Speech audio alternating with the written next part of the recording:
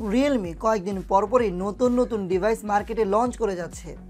এর ধারাবাহিকতায় নাম্বার সিরিজের Realme 5 এর পরে বাজারে তারা নিয়ে আসলো Realme 6, যেখানে 90Hz রিফ্রেশ রেটের ডিসপ্লে, মিডিয়াটেকের Helio G90T সহ বেশ কিছু চমৎকার ফিচার দিয়ে এরই মাঝে ফোনটি কিন্তু চমক দেখিয়েছে। আজকের পুরো ভিডিও জুড়ে কথা বলবো Realmeর এই নতুন ডিভাইসটি নিয়ে এবং এই কয়েকদিনের ব্যবহারে ফোনটির ভালো মন্দ বিস্তারিত সকল বিষয় নিয়ে আমি জানাবো আপনাদেরকে। তো ভিডিওটি শুরু করার আগে অবশ্যই দেখে নিন আমাদের চ্যানেলটি সাবস্ক্রাইব করা আছে কিনা। সাবস্ক্রাইব করা না থাকলে অবশ্যই আমাদের চ্যানেলটি সাবস্ক্রাইব করে নেবেন এবং অবশ্যই বেল বাটনটিতে ক্লিক করে নেবেন।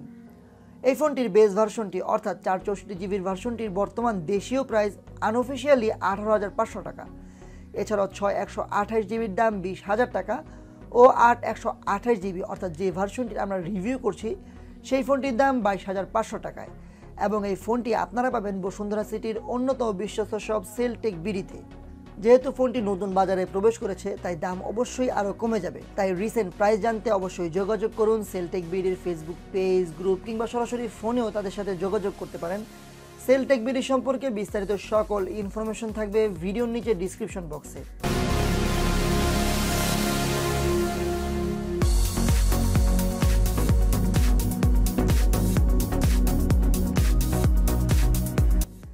হ্যালো বন্ধুরা, সবাইকে স্বাগতম তরল প্রযুক্তির ইউটিউব চ্যানেলে। তো প্রথমেই এই প্রোডাক্টটির আনবক্সিং করে নেওয়া যাক। দেখতে পাচ্ছেন Realme 6 এর ব্র্যান্ড নিউ বক্সের উপরে লেখা আছে Realme 6, আগের Realme 5 এর মতোই, এবং বক্সের পিছনের দিকে এই ফোনটির যে মেইন হাইলাইটেড ফিচারগুলো আছে তা দেয়া আছে। তো বক্সটি খুলে ফেলা যাক।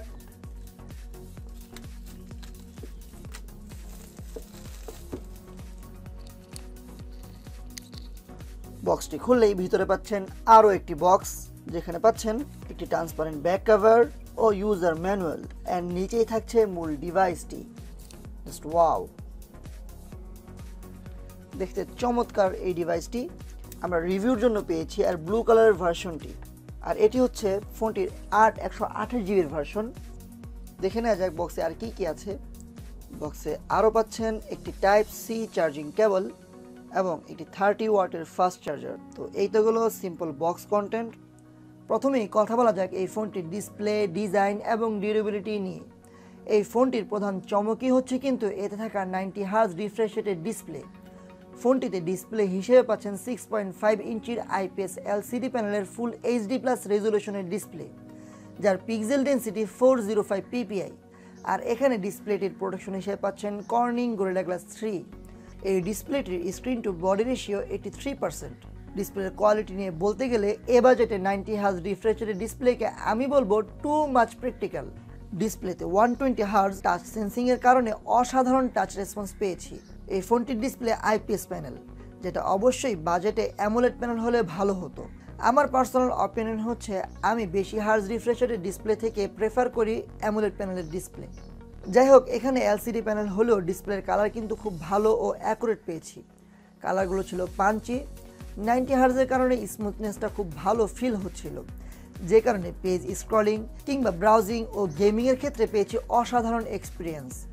এছাড়াও ভিউইং অ্যাঙ্গেল ছিল অনেক ভালো, আর সানলাইট ভিজিবিলিটি খুবই ভালো পেয়েছি Realme 6 এই ফোনটিতে। ইউটিউবে ভিডিও ওয়াচিং এক্সপিরিয়েন্সের সামনের পাঞ্চ হোল ডিসপ্লের কারণে ফুল ভিউ ফিল পাওয়া যাচ্ছিল, আর পাঞ্চ হোলটা ছিল অনেক ছোট, যে কারণে বলা যায় ফুল ভিউ ডিসপ্লে। ওভারঅল বাজেট হিসেবে অ্যামোলেড প্যানেল হলে অবশ্যই বেটার হতো, তবুও LCD প্যানেল হিসেবে এর ডিসপ্লেকে খারাপ বলার বা একেবারে ফেলে দেওয়ার মতো কিছু কিন্তু নেই।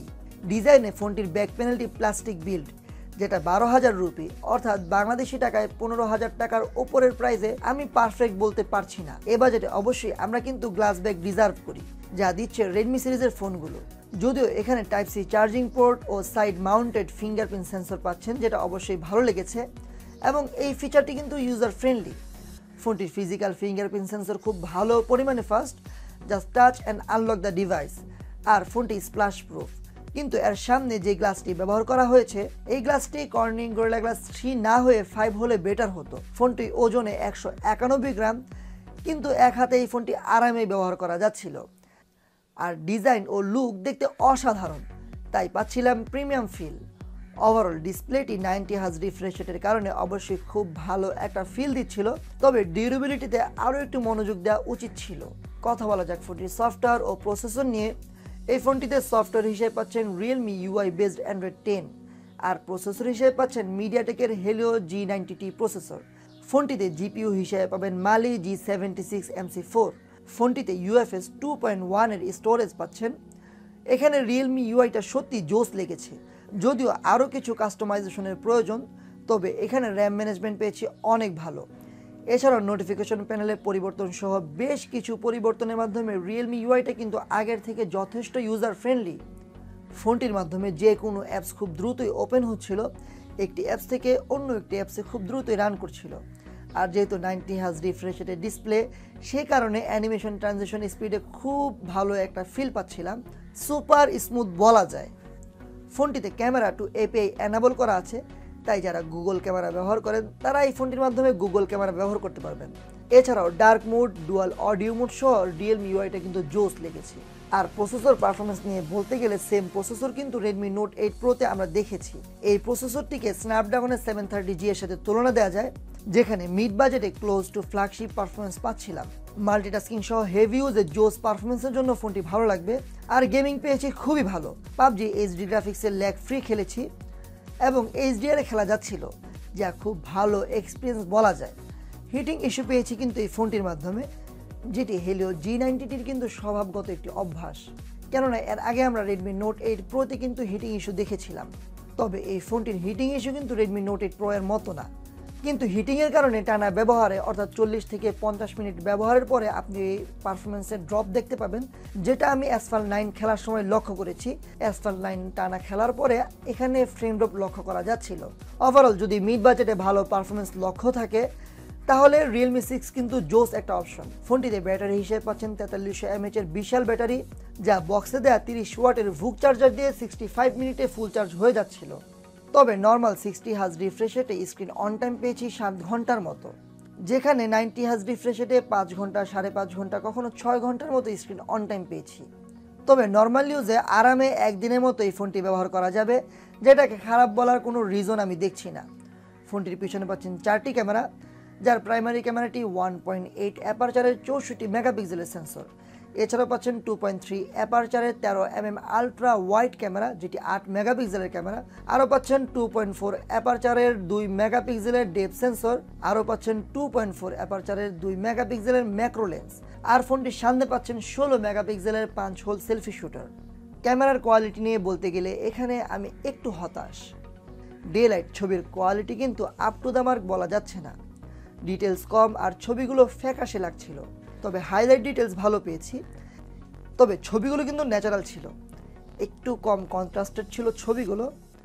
ডাইনামিক রেঞ্জ মোটামুটি ভালোই পেয়েছি, তবে ভালো লেগেছে এর ওয়াইড অ্যাঙ্গেল ক্যামেরা, যেখানে ভালো পরিমাণে ডিটেলস ছিল।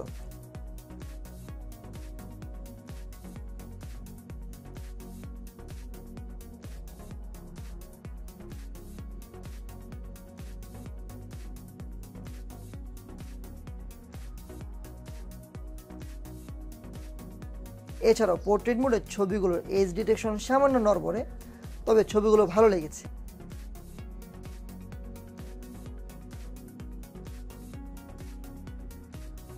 আর ম্যাক্রো লেন্সের মাধ্যমে ভালো ছবি তুলতে ভালো আলোর প্রয়োজন পড়ছিল। রাতের বেলা ভালো ছবি পেয়েছি, তবে নয়েজ ছিল, কিন্তু এখানে নাইট মোডের ছবিগুলো আমাকে অবাক করেছে।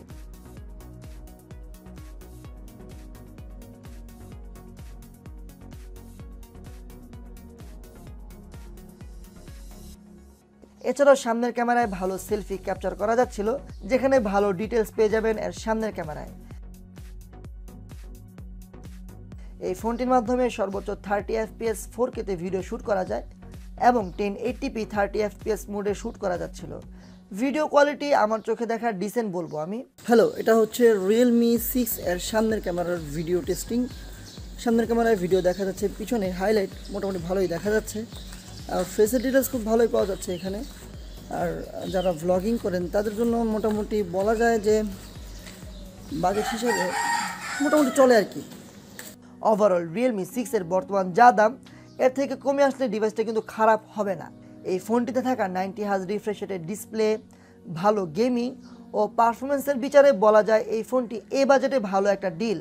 তবে ক্যামেরা আরও ভালো আশা করেছিলাম।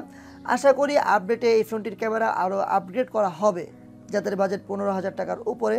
আর যদি গেমিং ও পারফরমেন্স হয় মেন প্রায়োরিটি, তাহলে Realme 6 কিন্তু ভালো একটা অপশন। আপনারা কী ভাবছেন Realme 6 সম্পর্কে? কমেন্ট বক্সে আপনাদের মূল্যবান মতামত জানাতে ভুলবেন না। ধন্যবাদ সবাইকে। বন্ধুরা, এমন সব আকর্ষণীয় ভিডিও পেতে অবশ্যই লাইক, কমেন্ট এবং সাবস্ক্রাইবের মাধ্যমে তরল প্রযুক্তির পাশেই থাকুন। আর আমরাও থাকবো আপনাদের পাশে এমন আরও অনেক আকর্ষণীয় ভিডিও নিয়ে। তরল প্রযুক্তি, প্রযুক্তি যেখানে পানির মতো সহজ।